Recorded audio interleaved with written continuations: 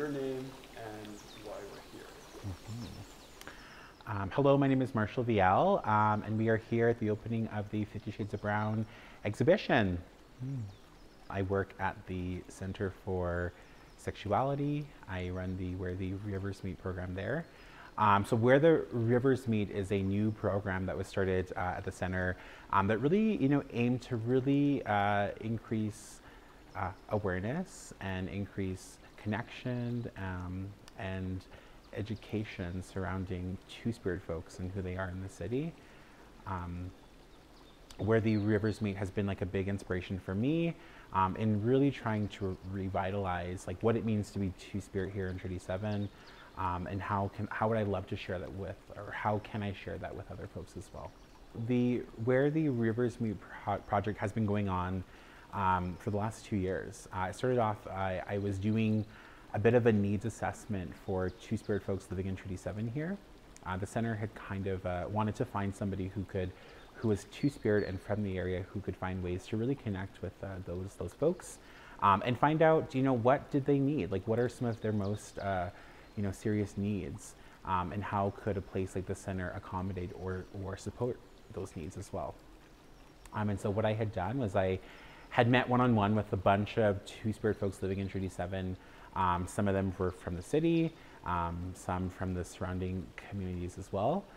So I had just met one-on-one of them and kind of asked them, like, what does the ideal Two-Spirit community look like for you?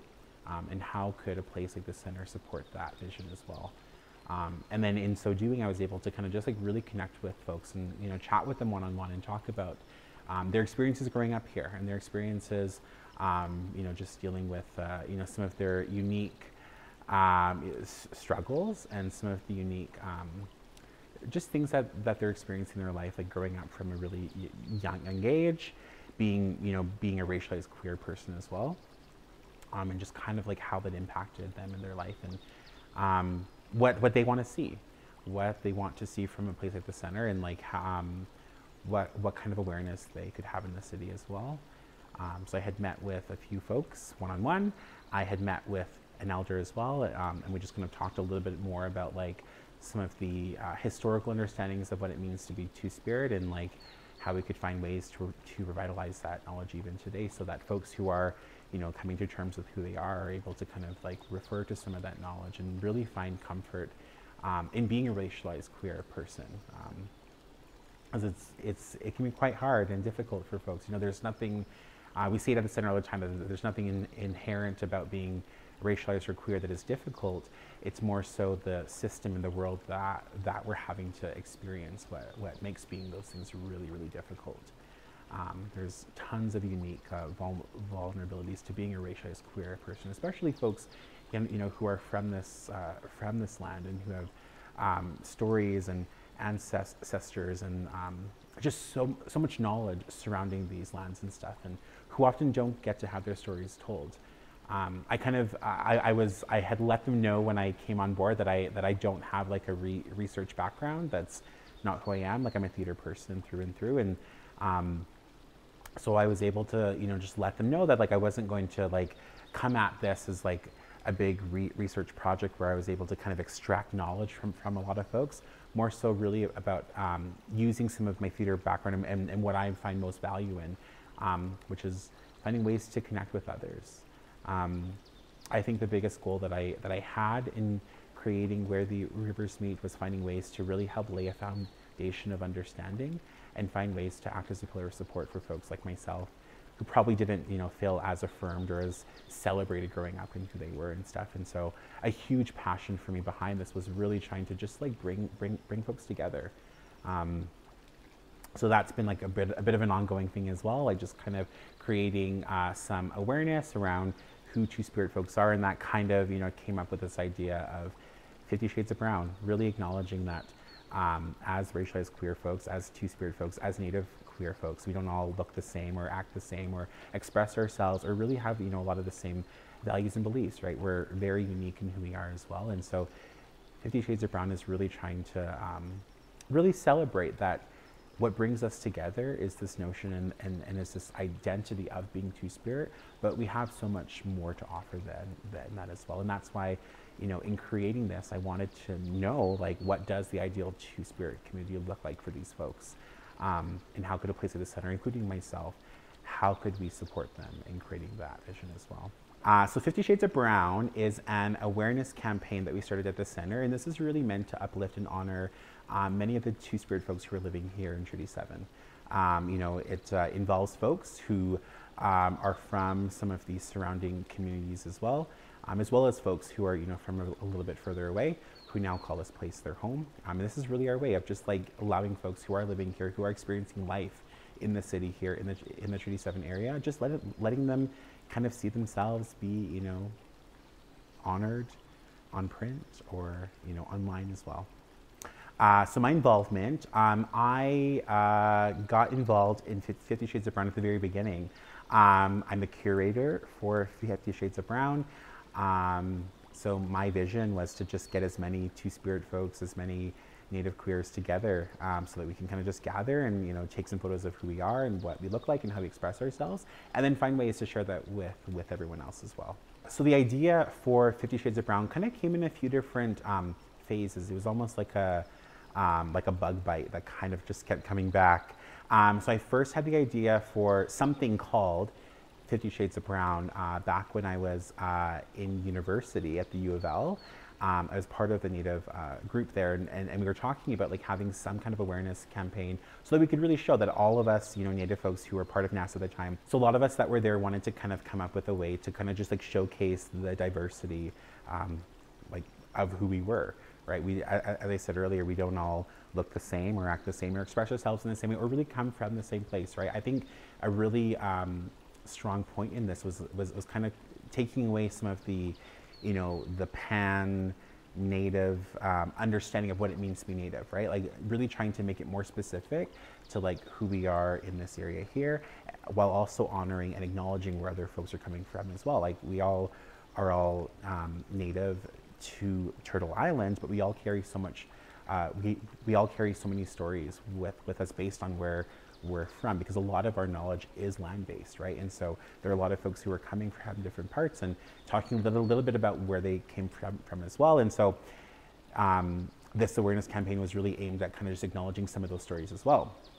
I didn't get a chance to do that when I was in school, but it had always been something that I wanted to do. I kept it in my back pocket, and then over the course of the pandemic, I was involved with like an online Two-Spirit group, and we just kind of met like 3 times a month, and we just got together and we, we talked business, and then we talked about like values and stuff like that, and then we also just kind of like hung out together as well. So we also just like hung out with each other as well, and in the course of that, I'm just realizing that like, although we're kind of all brought together by identifying ourselves and feeling most at home using the phrase Two-Spirit to describe ourselves, we were all so different in the way that we acted and where we came from.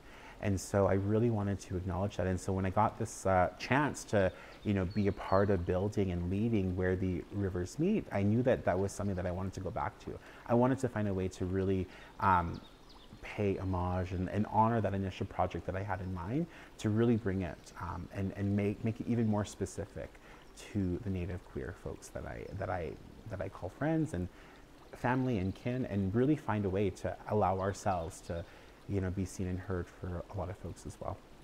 Yeah, so when I think about how 50 Shades of Brown came together, I mean, it's had many different stages of development. So we started off, we booked one of the theater spaces here in the city, set up some cameras and lights and stuff, and then my good friend Alana, one spot came and just kind of took photos of a bunch of folks. I put out an online call, and then folks who responded to that, we gathered them all together.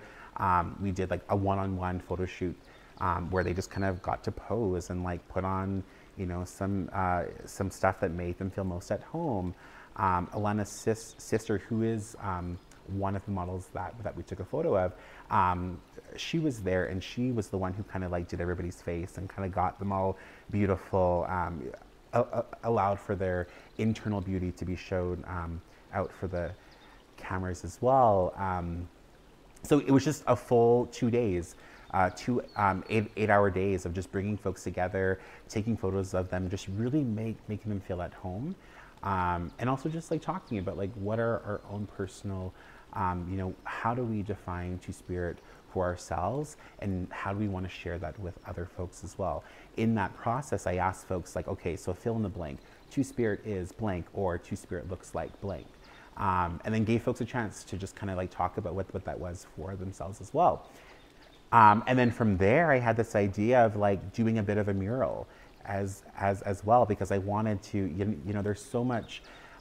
When I was in the process of doing the photo shoot, I told folks, I was like, look out onto the street over here, because we were in a studio that was a bit high, and there was like buildings all over, and I was like, yeah, like have a look out here. It was kind of like my Lion King moment where I was like, everything you see over here belongs, or whatever he says. I asked him, I was like, look out here, like imagine yourself driving down McLeod Trail or wherever it was, and you look up and you see yourself on like a big billboard. Like imagine like how that'll feel, and we all just got so excited about that. But there was something about like a billboard of just like showcasing images where I was like, oh, like I wanna make it more like something that folks can visit and go to.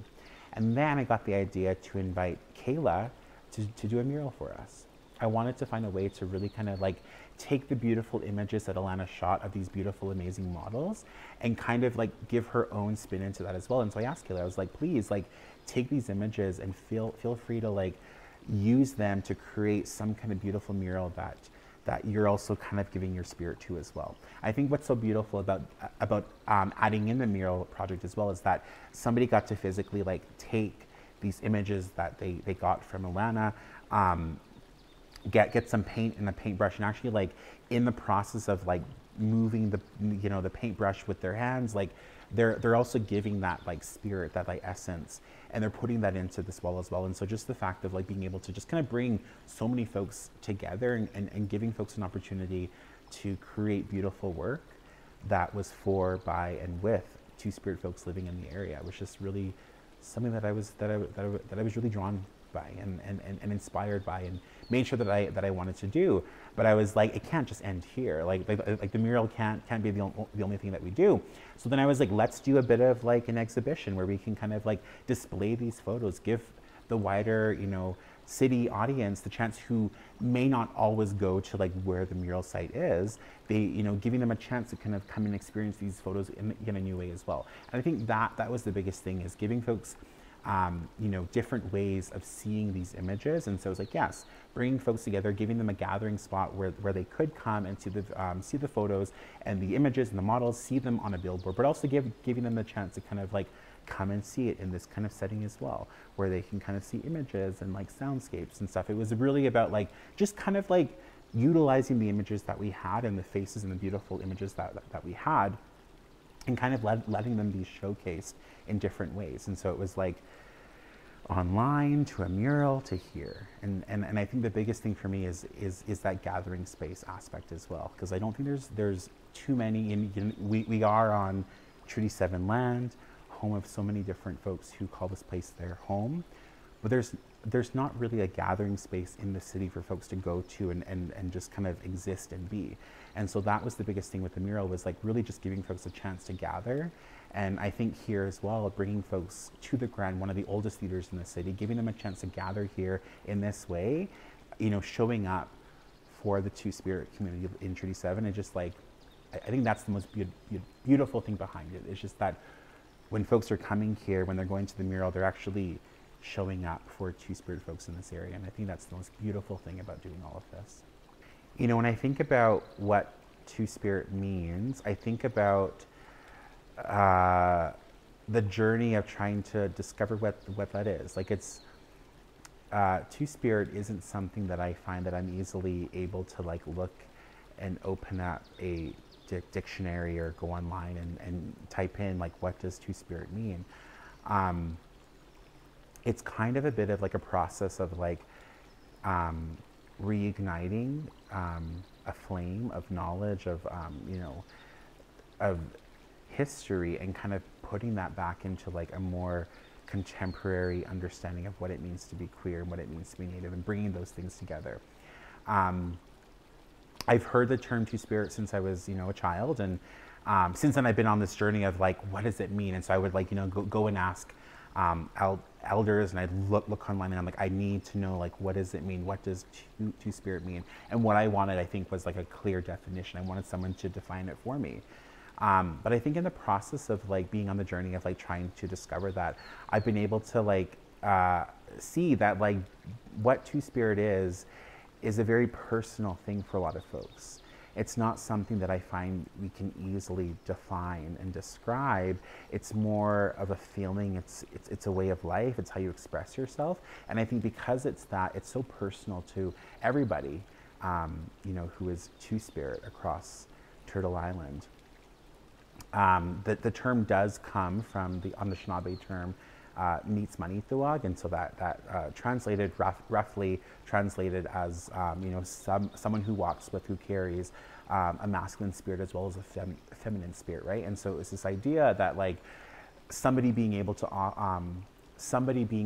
embody masculine and feminine all at the same time, and kind of seeing those play out inside of their bodies, and they're in constant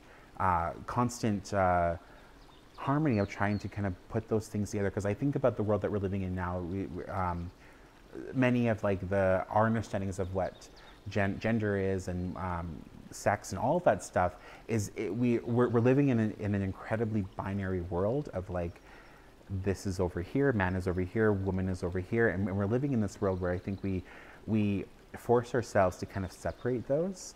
And so when I think about what it means to be two spirit, and I think about the history and the stories, what I'm seeing and what I'm realizing and what I'm feeling is that like there doesn't have to be one or the other. There's something that's in the middle. It's more fluid. It's about embodying masculinity and femininity for me, in a way that I think helps me to kind of see the world in a different way.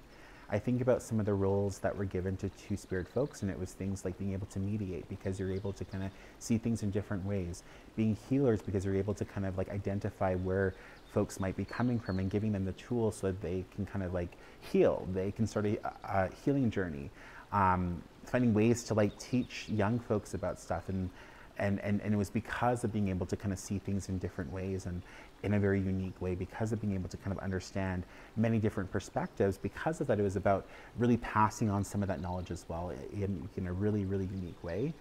But I think for me, being two spirit is about being able to think with both my head and in my heart.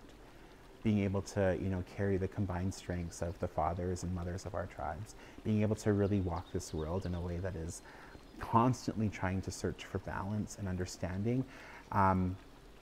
And as I said earlier, I think being two spirit is really about how can I build a foundation of understanding at all times? How could I act as a pillar of support at all times?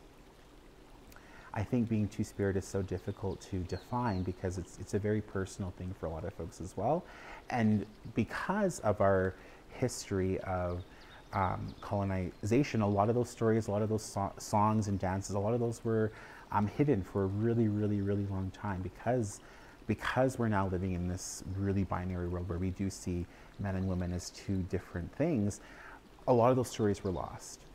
And so I think we're kind of in a process now where folks are slowly trying to like really revitalize that knowledge, and I'll admit and say that I still see a lot of our older folks who are still very scared of like kind of looking into those stuff and being able to fully talk about what being two spirit is, because it is a very personal thing for a lot of folks as well, and it does take a lot of healing and a lot of, I think, just acknowledging of many of the traumas that we're living with day to day.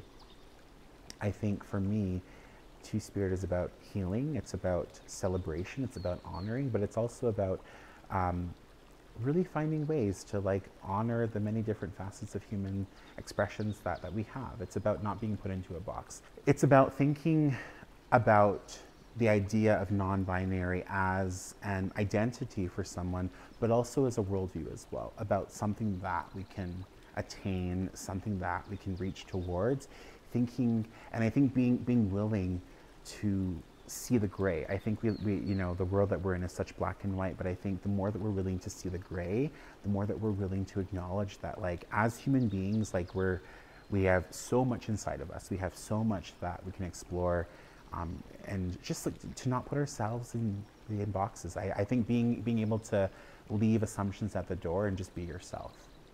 So the first time that I heard the term two-spirit, I was sitting with my grandma and we were looking at one of my older sister's yearbooks. And we like flipped to this page and I noticed that my sister in the yearbook was wearing a tuxedo at her grad. And I remember being like, oh my gosh, like just so scandalized to see this woman wearing this tuxedo. And so I just asked, I was like, oh, like why is she wearing a tuxedo at, at grad? And then my grandma was just like, well, that's because she's two-spirit. And there was this, this pause, and she said she's two-spirit just like you. And so being able to, I think, being like given those words and given that identity has been like a huge part of my life. Obviously, at the time, I didn't understand what she was talking about. I was like, what is this? Like, are you saying I'm two-faced? Like, what are you talking about? But I don't think a lot of that really clicked until I was like in my third year of university. I was, 21 at the time, 2021, and I don't think I really tried to like understand what that was for myself until about that time. I remember hearing, that term said in reference to me for a long time. Even like when I was in school, someone would be like, oh, like you're two-spirit, or like, just like hearing, and I'm just like, oh, am I? You know what I mean? Like I suppose I never got the chance to like truly identify with that or understand what it means for me until I think I was ready. Which I think is a really interesting thing to do. Like it's, you're aware of something and you know it exists, but you're also like not sure how to like kind of see what it is. And so I think, starting in 2015, I kind of went on a journey of like, well, what is this? Like, I want to know more about this. Like everybody, since as long as I can remember, folks have been like telling me about it and all of this stuff. But I was like, what does it mean? Like, what does it all mean for myself? And so I went on a journey of like, trying to like define and like, find out where does the two-spirit live? Like, where does that live inside of me? And so I'd say it's been a journey in the last like 7-8 years of really, I think, embodying that and thinking of it as a bit of like a role that I have to like live up to, thinking about it as a responsibility, thinking about it as something that I have to like explore in an effort to like, as I said earlier, like build that foundation of understanding. So when I think about like people's perception of me and like their willingness to like call me two-spirit or see me as somebody who is two-spirit, I think it's just because I've always just been a very expressive child. Like people ask me all the time, like, oh, like, why are you an actor? Like, how did you get into acting? Like, why did you love theater? And I was like, I think it's just because I've always been really extra as a kid. And I think because of that, because I've been very expressive and just willing to like be goofy and like just loud all the time and always wanting to perform, I think that was like something that like made folks refer to me in that way.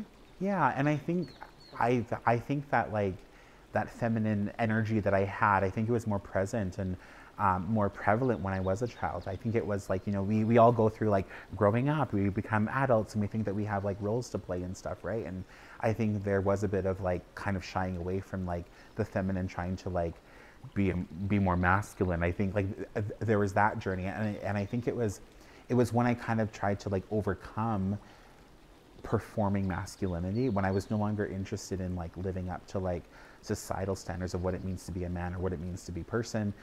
Like I think that was when I kind of gave myself the freedom to like free the feminine. Like I started drag, I started like performing more in like a feminine way, and that was, I think, for me freeing myself in a lot of ways. So when I reflect on like my life up until this point, I think that the term two-spirit has been something that has been present, but I don't think that there was always a willingness to explore what that was for myself. There was always, there was an awareness for sure, this understanding that like people who were diverse, who didn't exactly conform to like societal understandings of what it means to be a man or a woman, knowing that there were folks in stories that I've been told and stuff, knowing that they existed, and knowing that there were a ton of folks even in my own family who were trans or who were two-spirit, knowing that they were accepted. Like it wasn't something that I really, I think, gave a second thought to.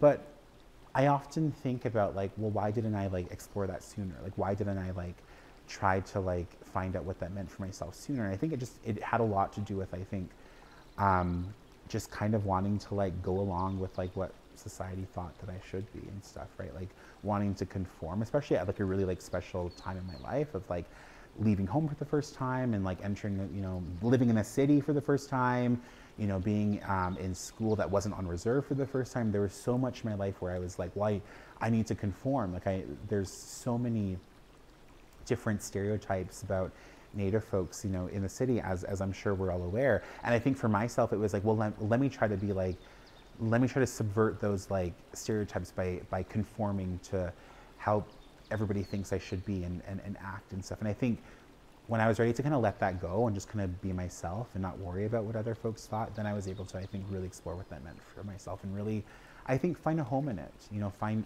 home and identifying myself as Two-Spirit and find a home and allowing myself to be seen as that as well. And in many ways, just expressing the feminine spirit energy that I've always been. Like I've always been extremely femme, but I think embracing that has been a challenge, like a personal challenge, which I don't think a lot of folks would really realize, because I've always just been this. Like but it's funny when I think about like myself, my own journey. I'm just like, yeah, like it really was a struggle. I like if it wasn't a struggle, if it wasn't an internal struggle for me, then I think I would have been able to embrace it, you know, when I was growing up, and I don't think I would have been as nervous or as scared.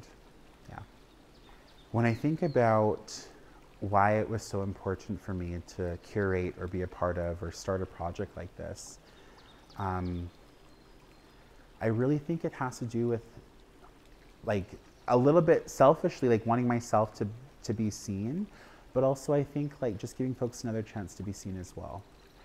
You know, in my early years of like wanting to like create a safer space for queer folks to exist, I had really wanted to like also find a space for racialized queer folks to exist. Because we often don't think about stuff like that, right? We think about like, oh, like we have pride, we have so many, like we're so accepting in our world now, like everyone can marry who they want, or they can, you know, but there's, despite pride being something that is widely celebrated in the city and elsewhere, I really think that like intersectionality, understanding that like people who come from different parts of the world as well, like thinking about people who are racialized, thinking about people who have disabilities, thinking about women, like there's so many folks in this world who are queer, but are also part of so many other communities as well. And oftentimes we don't see those folks who are part of those communities also get a chance to sit down and be in the room. I remember I had wanted to plan a Two-Spirit cabaret where I could like get a bunch of my Two-Spirit friends together, drag queens that I had met, and get us together and like do a cabaret. Let us be in the room. Let us have a night where we could just like be with each other and like showcase our art to other folks. And I know that this was said not as like an insult or not as like something that was meant to hurt me, but like someone was like, well, I don't think having a Two-Spirit cabaret is a good idea because there aren't a lot of Two-Spirit folks in the area. And I was like, well, that's a lie. Like I know that Two-Spirit folks have walked these lands since time immemorial. I know that we've existed, that we have stories and songs and dances here for a really, really long time. We think about these identities as carrying such a rich history behind them. So I know it's false that we don't have a lot of folks who are Two-Spirit. And so I think about what inspired me to do this was, I think, because I know that there are so many beautiful Two-Spirit folks who are living in the city. Like there's so many folks who are Native and queer and come from isolated communities who are trying to find their place in the city. I know they're out there. Like I know we're here. I'm sitting right in front of you.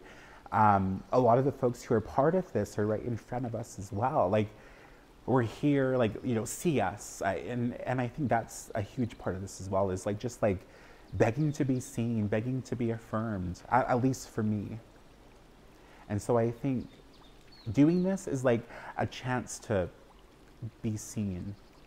And I know that like it comes with like, I think being seen when you're ready to be seen. And I think for me, like, I'm personally ready to be seen. I know that's not the case for a lot of folks. I know that being two-spirit is really hard. Some folks, you know, it's really hard for them to show up for themselves.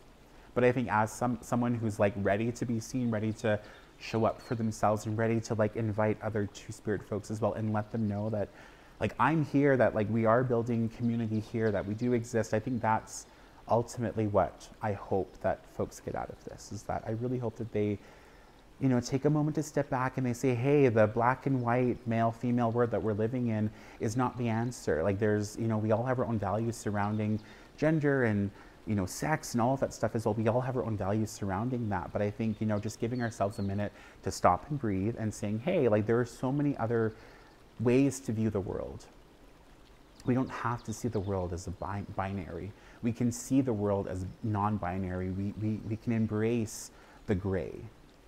We don't have to resist change so much. You know, there's so much in the world right now about like change and like, well, there's so many terms and there's this and there's that. But I think that like the reason why we have so many of those terms now, why we're laying space and giving so much space for those terms to exist, is that I think we need to be able to be open to like give a voice to folks who don't often get to be heard. And change isn't bad. You know, I think about like why as humans we fear change, and it's because like to accept change is to accept that everything that we've known, everything that we've been taught, everything that we've like experienced up until this point has been wrong. But it's okay to be wrong. It's okay to admit that like what you've learned about gender is wrong, or not wrong, but just that like it's okay to admit that like what you know about gender can be so much bigger than what we know now. And I think that like people are slowly like warming up to that idea, which I'm glad for. Yeah, I think what I said about which I'm glad for is a good end. When people are coming into the Grand to see, to witness, to experience 50 Shades of Brown, I hope they're able to see joy on the walls. I hope they're able to see that there are so many folks who are just so beautiful inside and out, that are so happy. You know, I think when we think about what we've had to do to get to this point, to be open, to express ourselves, like we've had to overcome so much. I really hope that people are able to pay witness to joy and see that joy exists, that we can be ourselves and still have the best time. I hope that when folks are coming in, they're able to take a minute and read a little bit about, you know, who folks are. I hope they're able to just like be surrounded and be enveloped and be welcomed into the space, because I think, as I said, like we're so a huge part of like taking up space is holding space, and I think what we're doing is we're holding space for folks to learn something new. So I hope that folks are able to like witness joy, but I also hope they're able to like take away something new that they can then, you know, hopefully bring back into their own lives and kind of just like reflect on their own experiences and their own values and beliefs and their own ideas surrounding things like, you know, gender and sex and all of that stuff as well. I really hope that people are able to come here and take away joy. You know, there's so much, especially in, you know, in the last few years, there's so much about our history as Native folks who are, you know, who've grown up and who've been on Turtle Island for such a long time. There's so much knowledge surrounding that, and oftentimes it's really hard stuff to take in. It's stuff that is really hard to digest because of the hurt and because of the trauma and because there's so much that goes into that. And I want folks to acknowledge that as well. But I also want folks to know that we're still living and breathing. We're still thriving. You know, we're still smiling, posing for cameras. We're still able to gather in this space. And I really hope that folks are able to take away some knowledge as well, because so much of who I am is being able to, you know, give stories, give knowledge. We don't talk about in our ways, in our Black ways, we don't talk about like telling stories, like we give stories, right? Like, and so in many ways, I hope that we're able to kind of give folks a story of like a new way of seeing yourself. Thank you so much for coming to 50 Shades of Brown, for being a part of this exhibit, for allowing yourselves to walk these halls with an open heart, and just hearing things in a new way. I really hope that you have a great experience, because it's been so great getting to share bits of myself and bits of where I come from. And I really hope that folks are able to just kind of, take away some joy. So thank you all so much for being here.